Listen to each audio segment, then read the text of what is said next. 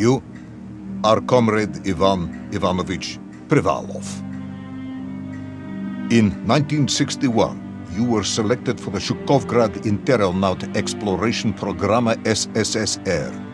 Despite failing your basic physical and being caught cheating on your entrance exams, on the morning of the 12th of April 1962, you boarded a rocket drill containing the experimental device Little Orpheus, with the purpose of descending through the Earth's crust to discover the relative hollowness of the interior and its suitability for colonization. No, you've lost me, General. Did I do what? You and Little Orpheus were dropped into an extinct volcano to drill to the center of the Earth and find out if we could establish a city there. Note, if you will, that this date is over 3 years ago.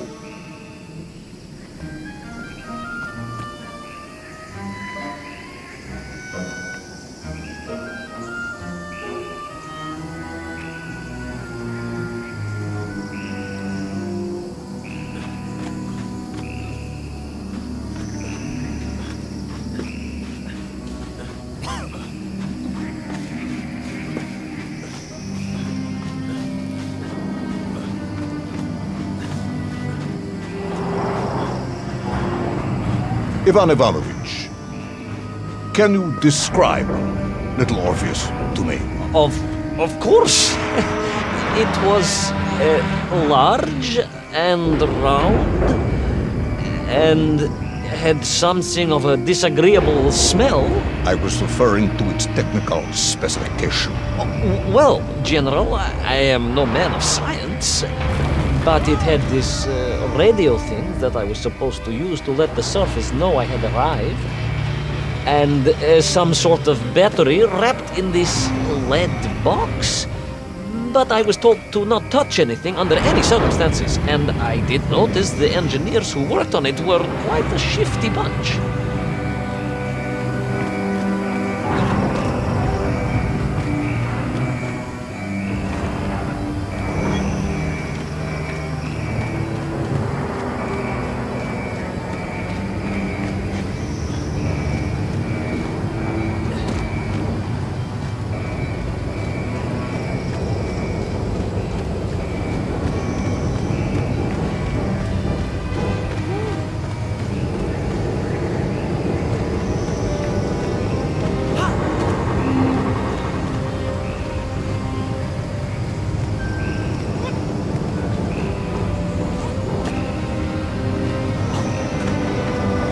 The Little Orpheus device contained a radio transmitter capable of sending a signal through miles of solid rock. In order to boost this, a powerful energy source was required.